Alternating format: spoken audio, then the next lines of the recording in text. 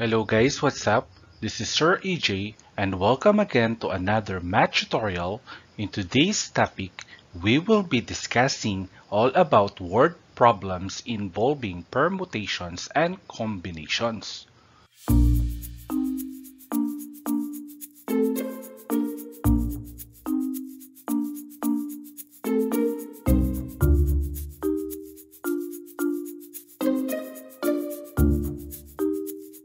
These are the following objectives in today's topic. Letter A. Differentiate permutations from combinations.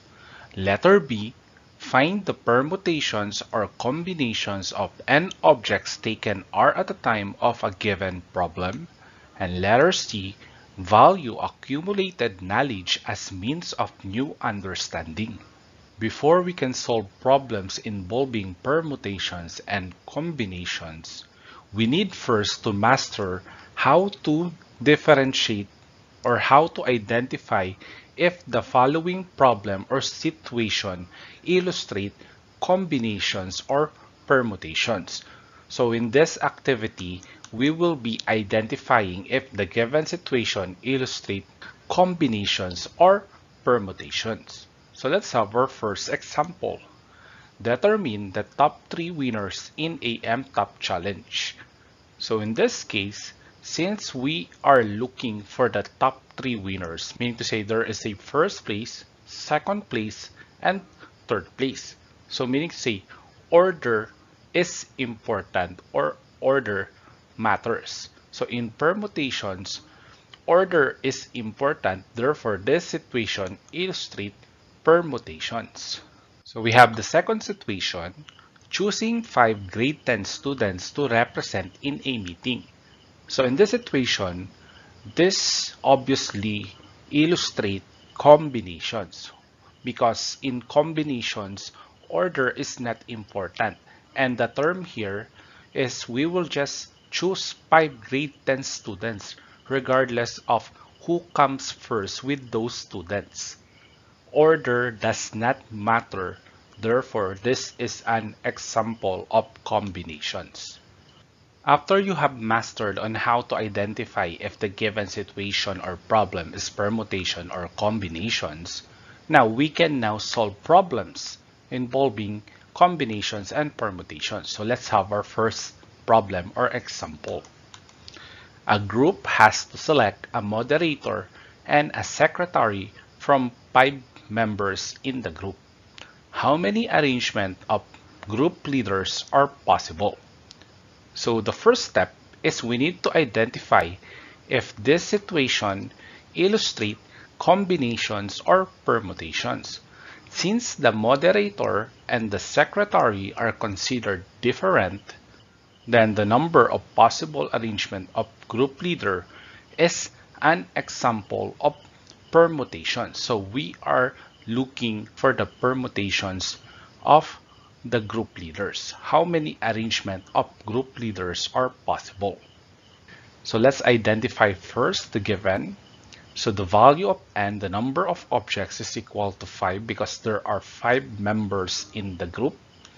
And then the value of r is equal to 2 because we have to select the moderator and the secretary, and that is equal to 2. Then we will be using the formula of permutations. So we have NPR is equal to n factorial over the quantity n minus r factorial. And then all we need to do is to substitute the corresponding value. The value of n is equal to 5. P, the value of r is equal to 2, equals the value of n is equal to 5, followed by the factorial symbol, all over the quantity.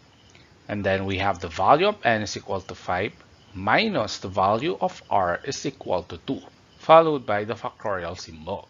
Then bring down 5p2 equals 5 factorial is just 5 times 4 times 3 times 2 times 1. Or press 5 followed by the factorial symbol in your calculator, then equal sign, the answer will be equal to 120. And then 5 minus 2 is equal to 3, then factorial symbol. And then after that, bring down 5p2 equals bring down 120, and then 3 factorial is 3 times 2 times 1, which is equal to 6. And then 120 divided by 6 is equal to 20.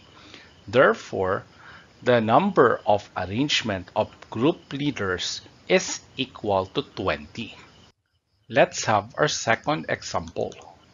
A group has to select 2 leaders from the 5 members in the group. How many sets of group officers are possible? In this problem, the problem is looking at sets of group officers and is not particular as to who is the moderator and who is the secretary. So we are just looking to select 2 leaders from the 5 members. So in this situation, order is not important. The 2 group leaders, the person A and person B, or person B or person A, are considered as the same sets of objects as A and B. So they are the same regardless of who will you select first. So this is an example of combinations. Order does not matter, or order is not important. So with that, let's identify first the given. The value of n is equal to 5 and the value of r is equal to 2 because we will select 2 leaders. And then after that, we will use the formula of combinations.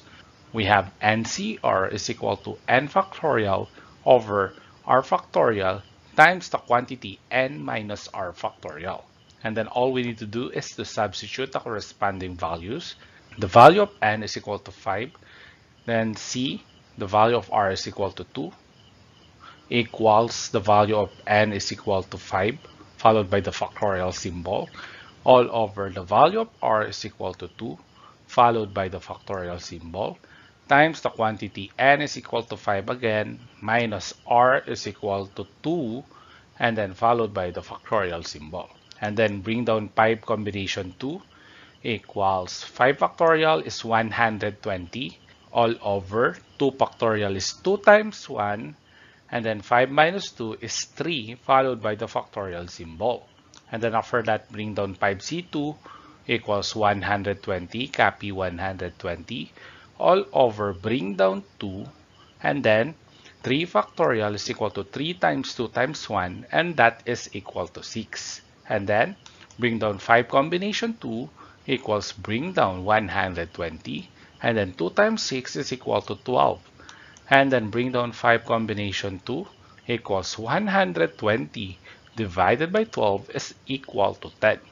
Therefore, there are 10 sets of group officers that is possible if you will select 2 leaders from the 5 members in the group.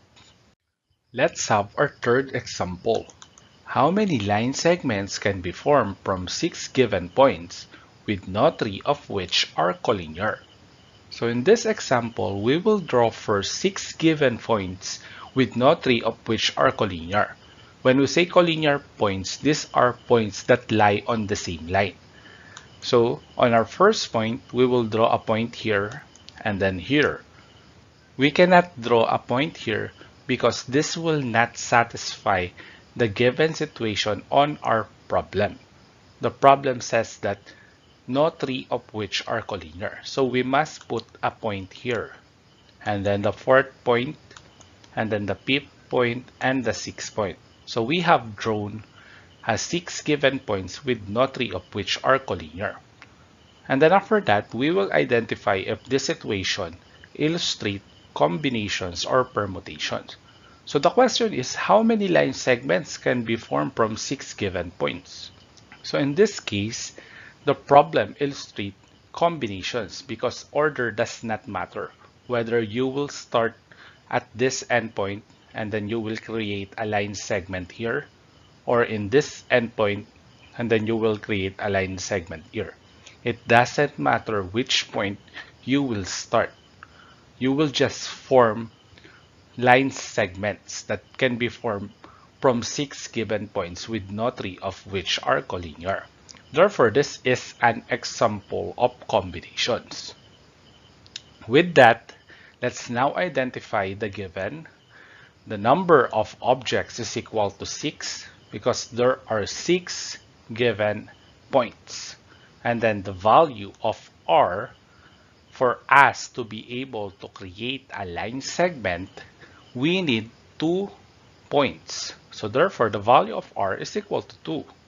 And then after that, we will use the formula of combinations. So we have NCR is equal to n factorial all over R factorial times the quantity n minus R followed by the factorial symbol.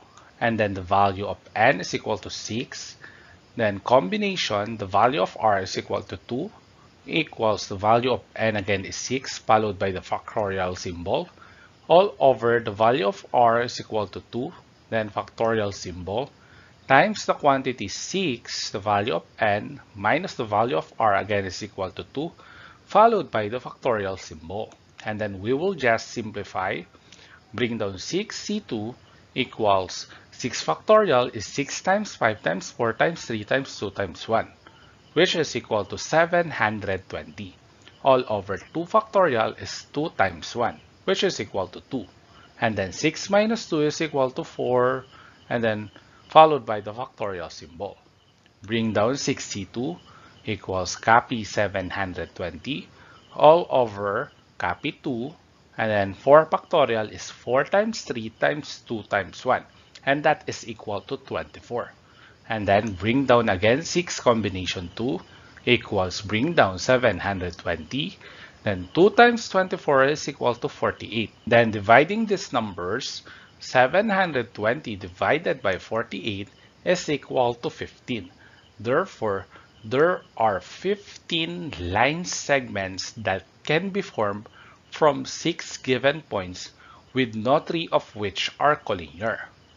So if I will show you the 15 line segments that can be formed from 6 points with no 3 of which are collinear, here is it.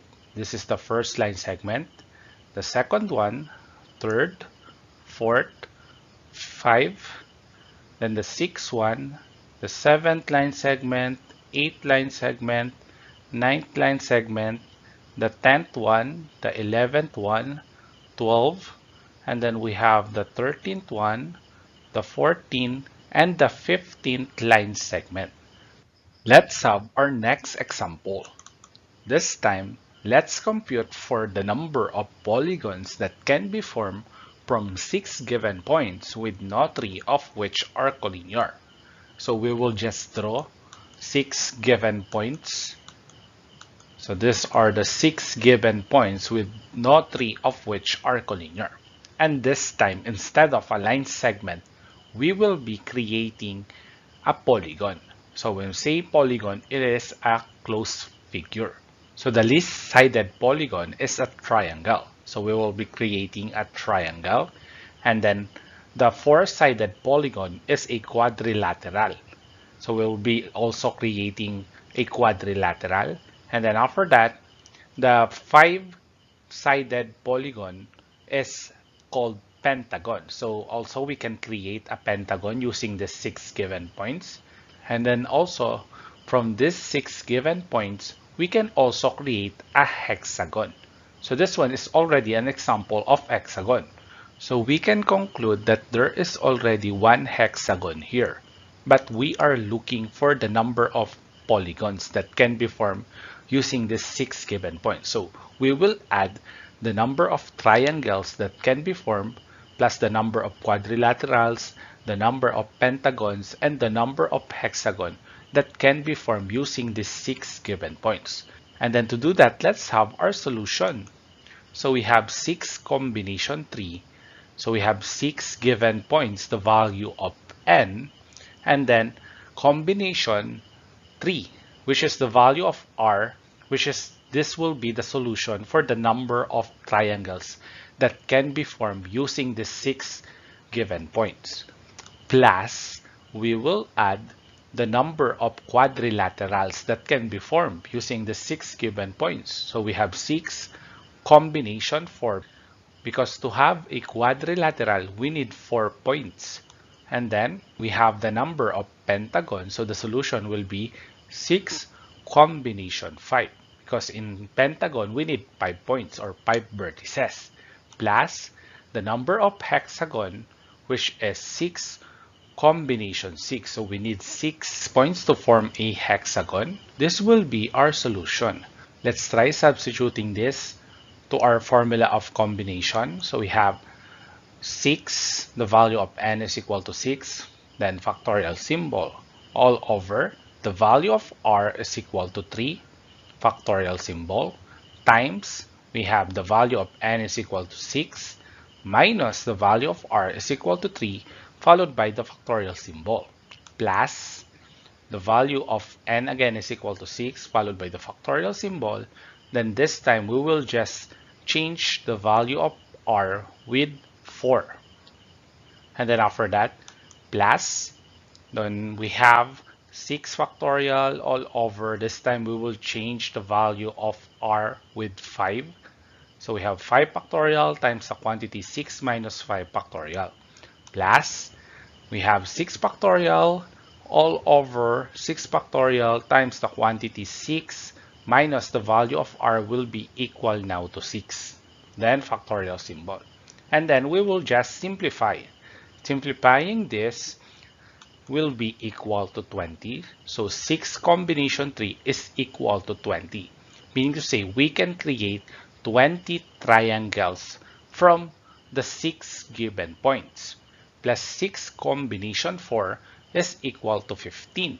So we can create 15 quadrilaterals from the 6 given points. And then for the number of pentagons, we can create 6 pentagons here. And then lastly, for the number of hexagons that can be created in the 6 given points, we can create 1 hexagon here. And then adding these numbers, 20 plus 15 plus 6 plus 1 will be equal to 42. Therefore, there are 42 polygons that can be formed from 6 given points with no 3 of which are collinear. Let's have our last example. A class is to select a president, a vice president, a secretary, and a treasurer from 7 class members. How many arrangements of class officers are possible?